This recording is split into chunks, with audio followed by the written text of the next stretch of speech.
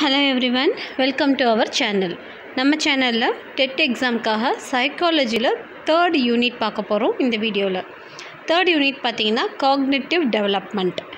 அதுல என்னென்ன sub topics இருக்கு பார்த்தோம்னா cognitive process, attention, factors relating to attention, kinds of attention, inattention, distraction, division of attention, span of attention, sensation and perception, factors relating to perception, perceptual errors, concept formation, nature and types of concepts, Piaget stages of cognitive development, Bruner's theory, concept maps, imagery, language and thinking, reasoning and problem solving, implications to the teacher. So இந்த subtopics எல்லாமே நம்ம இந்த வீடியோல பார்க்கலாம். First one பார்த்தீங்கன்னா attention. So என்னென்ன factors இருக்குது attention அப்படின்னு. அட்டென்ஷன் அப்படின்னா என்ன? ஸோ அட்டென்ஷன் அப்படின்றது நம்ம மைண்டோட கான்சியஸ்னஸோட நம்ம அட்டென்ட் பண்ணுற ஒரு ஆக்டிவிட்டி, அதுதான் அட்டென்ஷன். ஓகே, ஸோ நம்ம அது இன்வாலண்ட்ரியாகவும் இருக்கலாம், வாலண்ட்ரியாகவும் இருக்கலாம். ஸோ சம்டைம்ஸ் இன்வாலண்ட்ரியாகவே நம்ம சில விஷயத்தை கவனிச்சிட்ருப்போம் இல்லையா. ஸோ கவனித்தல், தமிழில் கரெக்டாக சொல்லணுன்னா கவனித்தல், அதுதான் அட்டென்ஷன். ஒரு விஷயத்தை நம்மளோட சென்ஸோடு நம்ம ஒரு புரிதலோடு பார்க்குறது, அதுதான் அட்டென்ஷன். ஸோ அட்டென்ஷன் பற்றி நிறைய பேர் டெஃபினேஷன் கொடுத்துருக்காங்க. அதில் வுட்வர்த் என்ன சொல்கிறாரு அப்படின்னா, மிலிட்ரி கமாண்ட் அட்டென்ஷன் அப்படிங்கிறது மிலிட்ரி கமாண்ட் மாதிரி அப்படின்னு சொல்கிறது வுட்வர்த். ஜேஎஸ் ராஸ் என்ன சொல்கிறாருன்னா, getting an object of thought clearly before mind. So இதெல்லாம் அவங்களோட ஓன் டெஃபினேஷன். ஓகே, ஜேஎஸ் ராஸ் அப்படிங்கிற சைக்காலஜிஸ்ட் சொல்கிறாங்க getting an object of thought clearly before mind. அடுத்து வேலண்டைன் அப்படின்ற பர்சன் சொல்கிறாங்க not faculty of mind, rather it describes attitude R activity of mind. So மைண்டில் இருக்க அதோட மைண்டோட ஒரு செயல் கிடையாது, but it describes the attitude R activity of mind. So நம்ம மைண்டோட ஆக்டிவிட்டியை பற்றி தெரிஞ்சுக்கிறது தான் அட்டென்ஷன் அப்படின்னு சொல்கிறாங்க. ஆர்என் சர்மா அப்படின்றவர் சொல்கிறாங்க கம்பல்ஸ் the individual to select some stimulus according to his interest and attitude out of multiplicity of stimuli present in the environment. So என்விரான்மெண்ட்டில் நம்மளுக்கு நிறைய ஸ்டிமுலஸ் இருக்கும். ஸ்டிமுலஸ்னால் தூண்டல். நம்மளுக்கு நம்ம எதில் இன்வால்வ் ஆகிறோம் அப்படின்றத நம்மளோட இன்ட்ரெஸ்ட்டை வச்சு நம்ம ஏதாவது ஒரு தூண்டலை ஏதாவது ஒரு ஸ்டிமுலஸை நம்ம செலக்ட் பண்ணுறது தான் அட்டென்ஷன் அப்படின்னு சொல்கிறது ஆர்என் சர்மா அப்படின்ற சைக்காட்ரிஸ்ட். வில்லியம் ஜேம்ஸ் என்ன சொல்கிறாரு அப்படின்னா, attention and consciousness R not identical. So consciousness அப்படின்றது வேறு, அட்டென்ஷன் அப்படின்றது வேறு. கான்சியஸ்னஸ் அப்படின்றது நம்ம ஒரு சுய நினைவோடு இருக்கிறது தான் கான்சியஸ்னஸ் அப்படின்னு சொல்லுவோம். அட்டென்ஷன் அப்படின்றது நம்ம கவனிக்கிற ஒரு விஷயம். ஸோ நம்மளோட ஓன் இன்ட்ரெஸ்ட்டை பொறுத்து அமையக்கூடிய ஒரு விஷயம். ஸோ ஃபேக்டர்ஸ் ஆஃப் அட்டென்ஷன் என்னென்ன ஃபேக்டர்ஸ் இருக்குன்னா, subjective factors, objective factors. So இதில் சப்ஜெக்டிவ் ஃபேக்டர்ஸ்னால் என்னென்னா, சப்ஜெக்டிவ் ஃபேக்டர்ஸ்னால் நம்மளை டிபெண்ட் பண்ணி, இப்போ நான் ஒரு விஷயத்தை கவனிக்கிறேன் அப்படின்னா சப்ஜெக்டிவ் ஃபேக்டர்ஸ் எல்லாமே என்னையே டிபெண்ட் பண்ணி தான் இருக்கும். அப்ஜெக்டிவ் ஃபேக்டர்ஸ் அப்படின்றது என்னென்னா, நான் எதை கவனிக்கிறேனோ அது டிபெண்ட் பண்ணி இருக்கிறது, அதோட ஃபேக்டர்ஸ். ஸோ சப்ஜெக்டிவ் ஃபேக்டர்ஸ் என்னென்ன இருக்குது? இன்ட்ரெஸ்ட், எனக்கு ஃபஸ்ட்டு அந்த ஆக்ஷனில் ஒரு இன்ட்ரெஸ்ட் இருக்கணும், எனக்கு அந்த தேவை இருக்கணும். ஸோ இது எனக்கு வேணும்னு நினச்சா தான் நான் அதை கவனிக்க முடியும், need. Next mental set. So என்ன தான் தேவை இருந்தாலும் நம்ம மைண்ட் நார்மலாக இல்லை குழப்பத்தில் இருந்தோம்னாலும் நம்மளால் எதையுமே கவனிக்க முடியாது. ஸோ மென்டல் செட் வேணும். நெக்ஸ்ட்டு மூடு. ஸோ மென்டல் செட் மாதிரி தான். ஸோ அந்த மூடு இருக்கணும்.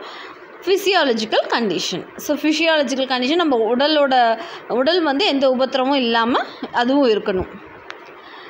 ஸோ அதுக்கப்புறம் பார்த்திங்கன்னா அப்ஜெக்டிவ் ஃபேக்டர்ஸ் என்னென்ன அப்படின்னா, சைஸ். ஸோ இப்போ ஒரு 2 பொருள் கடையில் வச்சுருக்காங்க. நம்மளுக்கு பார்க்கும்போது எந்த பொருளில் வந்து அட்ராக்ஷன் இருக்குன்னா, எது பெருசாக இருக்கோ அதுதான் நம்மளுக்கு அட்ராக்டிவாக தெரியும். இப்போ டெடி பேர்ஸ் இருக்குது, இல்லை வந்து எங்கேயா ஸ்வீட் ஸ்டால் போனால் கூட எதை பார்க்க போனாலுமே ஒரு பெரிய விஷயம், ஒரு சைஸு வந்து சின்னதையும் பெருசையும் பக்கத்தில் வச்சோன்னா நம்ம கண் வந்து கரெக்டாக பெருசு பார்த்து தான் வந்து அதிகமாக வந்து அட்ராக்ட் ஆகும். ஸோ அதுதான் சைஸு. இன்டென்சிட்டி, ஸோ அதோட தன்மை, இப்போ பிரைட்னஸ் எப்படி இருக்குது, ஸோ பிரைட் கலர்ஸ் வந்து எப்பயுமே நம்மளை அட்ராக்ட் பண்ணும்.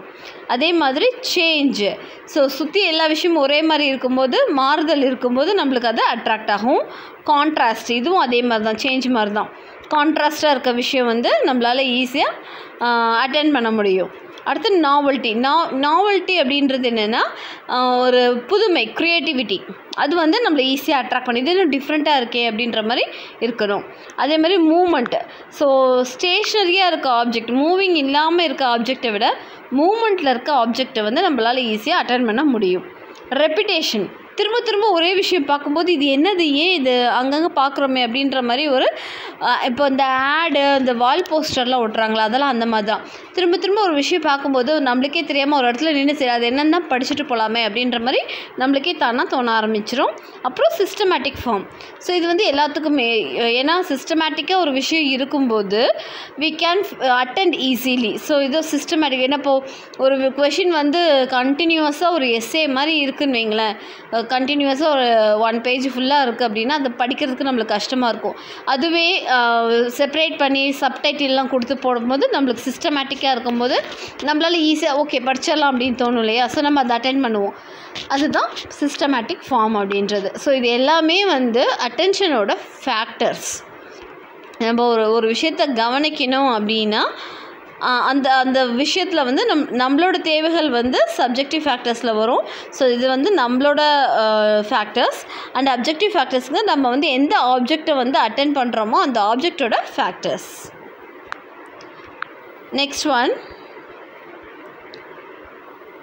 ஃபேக்டர்ஸ் ரிலேட்டிங் டு அட்டென்ஷன் பார்த்துட்டோம். Kinds of attention. So kinds of attention வந்து 2 டைப்ஸ் இருக்குது, வாலண்ட்ரி, இன்வாலண்ட்ரி அப்படின்னு.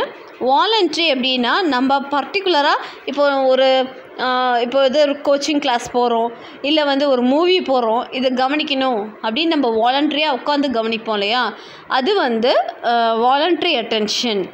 இது இன்வாலண்ட்ரி அட்டென்ஷன் அப்படின்னா என்னென்னா, நம்மளுக்கு சும்மா எங்கேயாவது இப்போ ஒரு பீச் போகிறோம், பார்க்கு போகிறோன்னா நம்மளுக்கே தெரியாமல் யாராவது ஒருத்தரை வாட்ச் பண்ணிகிட்டு இருப்போம் இல்லையா, குழந்தைங்க விளையாடுறதோ இல்லை அங்கே பசங்க இது கிரிக்கெட் விளையாடுறது, அது மாதிரி நம்மளுக்கே தெரியாமல் ஒரு விஷயத்த வாட்ச் பண்ணுவோம், நம்மளோட ஒரு புஷ் இல்லாமல் நம்ம வாட்ச் பண்ணுவோம் இல்லையா, அதுதான் வந்து இன்வாலண்ட்ரி அட்டென்ஷன் அப்படிங்கிறது. ஸோ இதில் வாலண்ட்ரி அட்டென்ஷன் அப்படிங்கிறது 2 டைப்ஸாக வரும், இம்ப்ளிசிட் அட்டென்ஷன், எக்ஸ்பிளிசிட் அட்டென்ஷன். அதே இன்வாலண்ட்ரிங்கிறது ஸ்பான்டேனியஸ், என்ஃபோர்ஸ்டு. நெக்ஸ்ட் ஒன், இல்லை இம்ப்ளிசிட் அட்டென்ஷன் அப்படின்னா என்னென்னா, ஒரு நார்மல் ஆர்டினரி எஃபர்ட்டோடு நம்ம அட்டென்ட் பண்ணுற விஷயம் தான் இம்ப்ளிசிட் அட்டென்ஷன் அப்படிங்கிறது. ஏன்னா ரொம்ப நம்மளை புஷ் பண்ணி நம்மளை ஸ்ட்ரெயின் பண்ணி அந்த மாதிரி இல்லாமல் ஜஸ்ட் லைக் தட் நம்ம அட்டென்ட் பண்ணுறது தான் இம்ப்ளிசிட் அட்டென்ஷன். எக்ஸ்பிளிசிட் அட்டென்ஷன் அப்படின்றது என்னென்னா, நம்மளுக்கு வந்து இப்போ கிளாஸ் ரூம்லேயே ஒரு ஸ்டூடெண்ட் இருக்கான் அப்படின்னா அவன் என்ன பண்ணுவான்னா, இப்போ ஒரு 40 minutes ஒரு பீரியட் இருக்குது அப்படின்னா அட்லீஸ்ட் ஒரு 2-3 minutesக்கு ஒன்ஸாவது அவனுக்கு அட்டென்ஷன் வந்து ஃப்ரெண்ட்ஸ்கிட்டேயோ இல்லை பக்கத்தில் உட்காந்துருக்கவங்ககிட்டயோ இல்லை அவுட் சைட் ஆஃப் த கிளாஸோ இல்லை கிளாஸ் ரூமில் இருக்க ஏதாவது ஒரு ஆப்ஜெக்டையோ அவனை வந்து டிஸ்ட்ராக்ட் ஆகிட்டே இருப்பான். ஸோ அதுதான் வந்து அவன் வந்து என்ன பண்ணுவான், திரும்ப அவனே புஷ் பண்ணி நம்ம டீச் பண்ணுறதை வந்து கவனிக்கணும். திரும்ப அவன் கவனம் செதறும், ஆனால் வந்து அவன் திரும்ப புஷ் பண்ணணும். எக்ஸ்பிளிசிட் அட்டென்ஷன் அப்படின்றது கொஞ்சம் எஃபர்ட் நிறைய போட்டு நம்மளை வந்து ஒருநிலைப்படுத்தி நம்ம கவனிக்கிறது தான் எக்ஸ்பிளிசிட் அட்டென்ஷன் அப்படின்றது. அதே இன்வாலண்ட்ரி அட்டென்ஷன் 2 டைப்ஸ்ன்னு சொன்னோம், ஸ்பான்டேனியஸ், என்ஃபோர்ஸ்டு. ஸ்பான்டேனியஸ் அப்படின்றது என்னென்னா, இது வந்து பார்த்திங்கன்னா நம்ம ஒரு பர்டிகுலர் திங்கில் வந்து நம்மளோட இன்ட்ரெஸ்ட் டிபெண்ட் பண்ணி, இப்போது ஒவ்வொருத்தவங்களுக்கும் ஒவ்வொரு இன்ட்ரெஸ்ட் இருக்கும் இல்லையா, ஸோ அவங்க இன்ட்ரெஸ்ட் என்னவோ அந்த இன்ட்ரெஸ்ட்க்கு ஏற்ற மாதிரி வந்து பார்க்குறது ஸ்பான்டேனியஸ் அட்டென்ஷன் அப்படின்றது.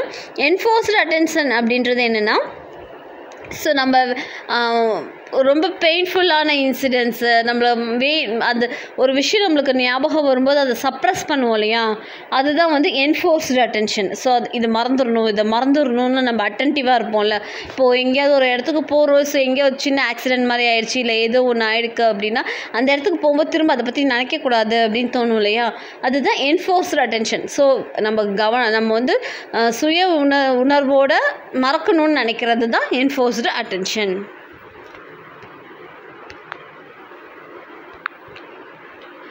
நெக்ஸ்ட்டு இன்அட்டென்ஷன் அப்படின்னா என்ன?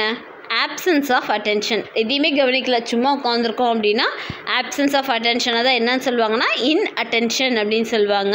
ஸோ ஜேஎஸ் ராஸ் என்ன சொல்கிறாருன்னா, interest and attention R like two faces of a coin. அதாவது இன்ட்ரெஸ்ட் இருந்தால் மட்டும்தான் வந்து அட்டென்ட் பண்ண முடியும். ஸோ ஒரு விஷயத்தை நம்ம அட்டென்ஷன் கொடுத்து கவனிக்கிறோம் அப்படின்னா அதில் வந்து நம்மளுக்கு இன்ட்ரெஸ்ட் அதிகமாக இருக்குதுன்னு அர்த்தம். அதே மாதிரி டிஸ்ட்ராக்ஷன் அப்படின்றது நம்மளுக்கே தெரியும். ஸோ ஒரு விஷயத்தை கவனிக்கும் போது அதை விட இப்போது ஒரு மூவி பார்த்துட்ருக்கோம், பக்கத்தில் திடீர்னு ஒரு பெரிய சவுண்ட் கேட்குறதும் நம்ம என்ன பண்ணுவோம், உடனே போய் அதை என்னென்னு பார்ப்போம் இல்லையா.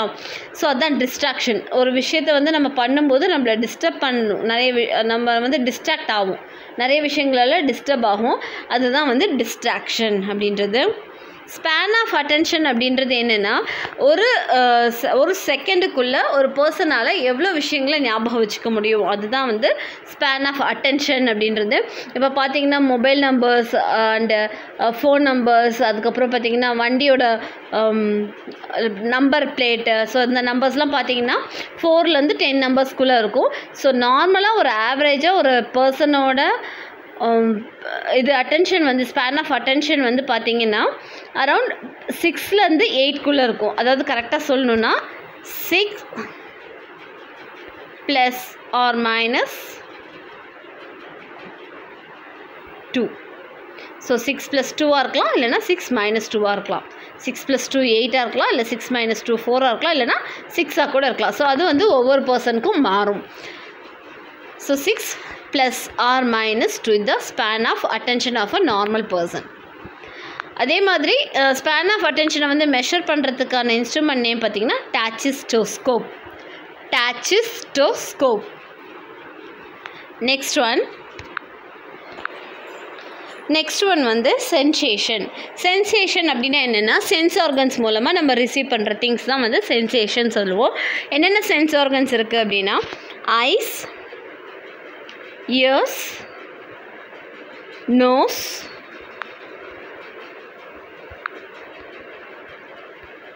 tongue and skin. ஸோ நம்மளுக்கு 5 சென்ஸ் ஆர்கன்ஸ் இருக்குது, டங் அண்ட் ஸ்கின்.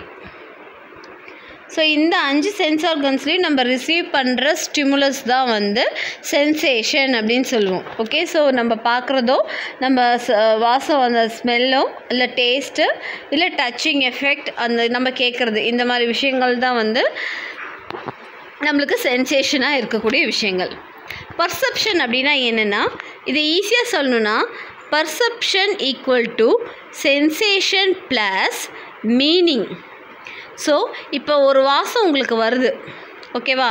இப்போது யாரோ வீட்டில் வந்து அம்மா சமைச்சிட்ருக்காங்க அப்படின்னா நம்மளுக்கு ஒரு வாசம் வருது. ஸோ அது வந்து சென்சேஷன். ஒரு வாசம் வந்து நம்ம சென்ஸ் ஆர்கனோட ஒரு வேலை, அது சென்சேஷன். ஸோ அந்த வாசத்தை வச்சு அதை என்ன ஃபுட்டுன்னு நம்ம கண்டுபிடிப்போம் இல்லையா, அது பர்செப்ஷன். ஸோ ஆல்ரெடி நம்ம அந்த வாசத்தை வந்து ஸ்மெல் பண்ணியிருப்போம், அந்த ஃபுட்டை சாப்பிட்ருப்போம். ஸோ அந்த எக்ஸ்பீரியன்ஸை வச்சு இதுவாக தான் இருக்குன்ற ஒரு ஜட்ஜ்மெண்ட்டுக்கு வருவோம் இல்லையா.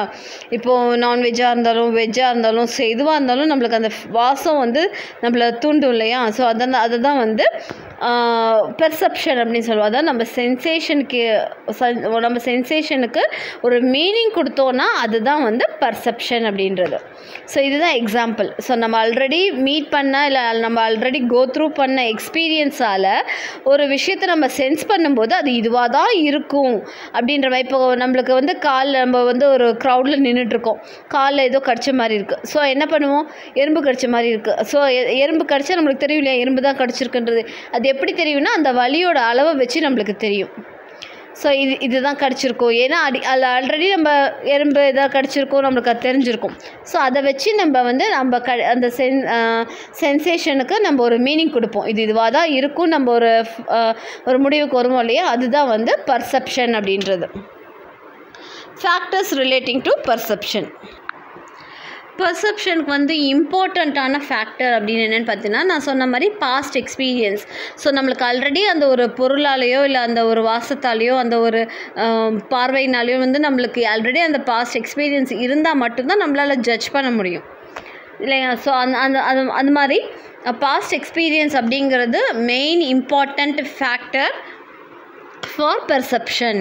அடுத்தது நம்மளோட ஆட்டிடியூட் அண்ட் மென்டல் செட். நம்ம வந்து சில விஷயத்த கரெக்டாக புரிஞ்சுக்கிட்டோம்.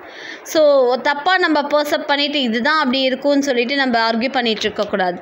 ஸோ மென்டல் செட் வந்து ரொம்ப முக்கியம், நம்மளோட ஆட்டிடியூட் வந்து அதில் ரொம்ப முக்கியம். அதே மாதிரி நெக்ஸ்ட் வந்து பெர்செப்ஷுவல் எரர்ஸ்னால் என்னென்னு பார்க்கலாம். பெர்செப்ஷுவல் எரர்ஸ் அப்படின்னா என்னென்னா, ஸோ சென்சேஷன் அப்படிங்கிறது gateways of knowledge, normal functioning of sense organs அப்படின்னு சொல்லியிருந்தோம். பெர்செப்ஷன் அப்படிங்கிறது சென்சேஷன் ப்ளஸ் மீனிங், இதுதான் வந்து பெர்செப்ஷன். நெக்ஸ்ட் வந்து எஸ்எஸ் சார்ஜென்ட் அப்படிங்கிற சைக்காலஜிஸ்ட் சொன்னார், receiving sense plus interpreting sense. Receiving sense, so கரெக்டாக ரிசீவ் பண்ணிவிட்டு ப்ளஸ் இன்டர்பிரட் பண்ணுறது, ஸோ அதுதான் வந்து பெர்செப்ஷன் அப்படின்னு எஸ்எஸ் சார்ஜென்ட் சொல்கிறாரு. ஆர்எஸ் வுட்வர்த்தும் டிஜி மார்க்விஸ் அப்படிங்கிறவங்களும் என்ன சொல்கிறாங்கன்னா, getting to know objects and objective facts by the use of the sense, இதுதான் வந்து பெர்செப்ஷன் அப்படின்னு சொல்கிறாங்க. ஸோ பெர்செப்ஷனில் என்னென்ன ஃபேக்டர்ஸ், எக்ஸ்டர்னல் ஃபேக்டர்ஸ் என்னென்ன இருக்கும். இப்போ நம்ம ஒரு விஷயத்தை எப்படி கரெக்டாக மீனிங்ஃபுல்லாக புரிஞ்சுக்குவோம் அப்படின்னா, பார்த்திங்கன்னா இந்த லைன்ஸ் பார்க்குவோம், இது வந்து ப்ராக்சிமிட்டின்னு சொல்லுவாங்க. இந்த கேப் இருக்கிறதுனால நம்ம என்ன, இது ரெண்டுக்கும் கேப் கம்மியாக இருக்குது, இந்த ரெண்டுக்கான கேப் வந்து அதிகமாக இருக்குது இல்லையா. ஸோ அப்போ நம்ம என்ன நினைப்போம் அப்படின்னா, நம்மளோட பெர்செப்ஷன் எப்படி இருக்கும்னா, இது ரெண்டும் ஒரு செட்டு அப்படின்ற மாதிரி நம்ம வந்து இந்த ரெண்டாக செட்டாக வச்சுருக்காங்கன்ற மாதிரி நம்மளுக்கு பெர்செப்ட் ஆகும். பெர்செப்ஷன் வந்து நம்மளோட பெர்செப்ஷன் அந்த மாதிரி இருக்கும். ஏன்னா இது ஆறுமே ஒரே விஷயமா இருந்தால் கூட நம்மளோட பெர்செப்ஷன் வந்து இந்த மாதிரி தான் யோசிக்கும். ஸோ அது வந்து என்னன்னு சொல்லுவாங்கன்னா ப்ராக்சிமிட்டி அப்படின்னு சொல்லுவாங்க. அதே மாதிரி சிமிலாரிட்டி. ஸோ சிமிலாரிட்டினா என்னென்னா, நீங்கள் இந்த இமேஜ் பார்க்குறீங்கன்னு வைங்களேன், இதில் வந்து நம்ம இந்த ஆங்கிளில் தான் பார்ப்போம், வெர்டிக்கல் ஆங்கிளில் தான் பார்ப்போம், காலம் வைஸ் தான் பார்ப்போம். ஏன் அப்படி பார்ப்போம் அப்படின்னா, சிமிலாரிட்டி, சேம் ஷேப்ஸ் வந்து எந்த ஆங்கிளில் இருக்கோ நம்ம அந்த ஆங்கிளில் தான் நம்ம அதை புரிஞ்சுப்போம். நெக்ஸ்ட் வந்து கண்டினியூவிட்டி. கண்டினியூவிட்டி அப்படிங்கிறது என்னென்னா, இப்போ டாட்டாக வந்து நம்மளுக்கு இப்படி கொடுத்து, இப்போ நம்ம ஏதோ ஒரு ஷேப் கொடுக்குறோன்னு வைங்களேன், ஸோ இது வந்து நம்ம இப்படி கொடுத்துருந்தா கூட நம்ம கரெக்டாக வந்து என்னென்னு புரிஞ்சுப்போம், இது வந்து ஒரு ஷேப், என்ன ஷேப் அப்படின்றது நம்மளுக்கு புரியும். அதாவது நம்மளுக்கு அந்த கண்டினியூட்டி இல்லைன்னா கூட நம்ம ஆல்ரெடி நம்ம பாஸ்ட் எக்ஸ்பீரியன்ஸை வச்சு அது என்னன்றதை நம்மளே வந்து அஸ்யூம் பண்ணிப்போம். அதுதான் வந்து கண்டினியூவிட்டி அப்படிங்கிறது. நெக்ஸ்ட்டு பார்த்திங்கன்னா க்ளோஸ்யூர் அப்படின்னா, இப்போ இந்த மாதிரி ஒரு இமேஜ் இருக்குது அப்படின்னா, ஸோ இதை என்ன ஷேப்புன்னு கேட்டோன்னா நம்ம என்ன சொல்லுவோம், ட்ரையாங்கிள் சொல்லுவோம். ஏன்னா அது க்ளோஸ் ஆகாமல் இருந்திருந்தால் கூட நம்மளுக்கு வந்து என்ன எப்படி தெரியும்னா, அது ட்ரையாங்கிள்னு நல்லா தெரியும். இப்போ இது சப்போஸ் இது என்னன்னு கேட்டால் நம்ம ஸ்கொயர்னு சொல்லுவோம். எப்படின்னா பாஸ்ட் எக்ஸ்பீரியன்ஸ் அதை வச்சு பண்ணுறது தான் இது க்ளோஸ்யூர் அப்படின்றதும். இது நாலுமே ஸோ பார்த்திங்கன்னா ப்ராக்சிமிட்டி, சிமிலாரிட்டி, கண்டினியூவிட்டி, க்ளோஸ்யூர், இது நாலும் தான் வந்து எக்ஸ்டர்னல் ஃபேக்டர்ஸ், பெர்செப்ஷனோட எக்ஸ்டர்னல் ஃபேக்டர்ஸ் அப்படின்னு சொல்லலாம். ஸோ எந்த ஒரு ஸ்டிமுலஸ் இருந்தாலும் அதை கரெக்டாக நம்ம இன்டர்ப்ரெட்னா நம்ம கரெக்டாக அண்டர்ஸ்டாண்ட் பண்ணோன்னா அதுதான் பெர்செப்ஷன். ஸ்டிமுலஸ் வந்து கரெக்டாக இன்டர்ப்ரெட் ஆனால் அதுதான் பெர்செப்ஷன். அதை வந்து ஸ்டிமுலஸை வந்து நம்ம தப்பாக இன்டர்ப்ரெட் பண்ணுறோம். இப்போ ஒன்றும் இல்லை, அம்மா வந்து ஒரு புளிக்குழம்பு வைக்கிறாங்க அப்படின்னா சாம்பார் வாசம் மாதிரி அடிக்குதே அப்படின்னு நம்ம நினச்சோம் அப்படின்னா அது ராங் பெர்செப்ஷன். அந்த ராங் பெர்செப்ஷனை வந்து என்னன்னு சொல்லுவாங்கன்னா மிஸ்பெர்செப்ஷன் அப்படின்னு சொல்லுவாங்க. அடுத்தது ஸ்டிமுலஸையே நம்ம மிஸ் அண்டர்ஸ்டாண்ட் பண்ணால் அதுதான் இல்யூஷன் அப்படிங்கிறது. இல்யூஷனுக்கு வந்து பெஸ்ட் எக்ஸாம்பிள் வந்து கானல் நீர். ஸோ சம்மர் சீசனில் வெயில் ரொம்ப அதிகமாக இருக்கும்போது நம்ம தூரத்துலேருந்து பார்க்கும்போது பார்த்திங்கன்னா அட்மாஸ்ஃபியரில் வந்து வாட்டர் இருக்க மாதிரி நம்மளுக்கு தெரியும்னு சொல்லுவாங்க இல்லையா. ஸோ கானல் நீர் தான் வந்து இல்யூஷனுக்கு ஒரு பெஸ்ட் எக்ஸாம்பிள். அது வந்து ராங் பெர்செப்ஷன் அப்படிங்கிறது தான் இல்யூஷன். ஸோ இல்யூஷனில் பார்த்தீங்கன்னா என்னென்ன டைப்ஸ் இருக்குன்னா, முல்லர் லேயர் இல்யூஷன் அப்படின்னு ஃபஸ்ட் ஒன்று இருக்குது. இது வந்து ஆப்டிக்கல் இல்யூஷன். முல்லர் லேயர் இல்யூஷனில் இந்த 2 லைன்ஸும் ஈக்குவல் லென்த்தாக இருந்தால் கூட இந்த ஆரோஸை வச்சு நம்மளுக்கு வந்து செகண்ட் லைன் தான் பெருசாக இருக்க மாதிரி தோணும். ஸோ இதுதான் முல்லர் லேயர் இல்யூஷன் அப்படிங்கிறது.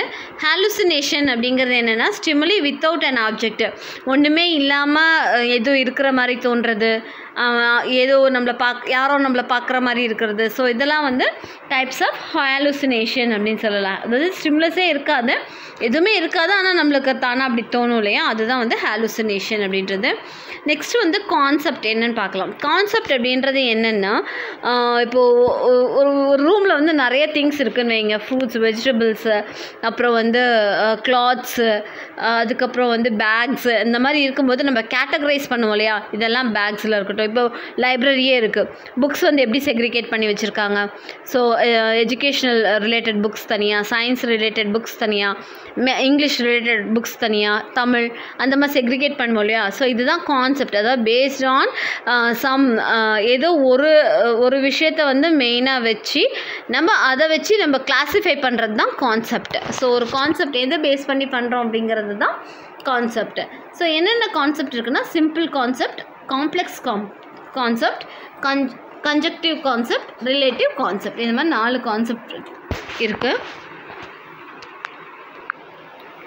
இதில் சிம்பிள் கான்செப்ட் அப்படிங்கிறது என்னென்னா, ஏதாவது ஒரு சிங்கிள் குவாலிட்டி வந்து காமனாக இருக்கிறது, அதுதான் வந்து சிம்பிள் கான்செப்ட் அப்படின்னு சொல்லுவோம். சப்போஸ் ஸ்கொயர் ஷேப் அப்படின்னு எடுத்துக்கிட்டிங்கன்னா, ஸ்கொயர் ஷேப்புங்கிறது ஒரே ஒரு குவாலிட்டி தான். ஸோ அந்த குவாலிட்டியை வச்சு நம்ம செக்ரிகேட் பண்ணுறது, கான்செப்டை ஃபார்ம் பண்ணுறது தான் சிம்பிள் கான்செப்ட். காம்ப்ளெக்ஸ் கான்செப்ட் அப்படின்னா மோர் தென் ஒன் வந்து காமன் திங்ஸ் இருக்கும், அதுதான் காம்ப்ளெக்ஸ் கான்செப்ட்டுங்கிறது. நெக்ஸ்ட்டு வந்து கன்ஜெக்டிவ் கான்செப்ட்.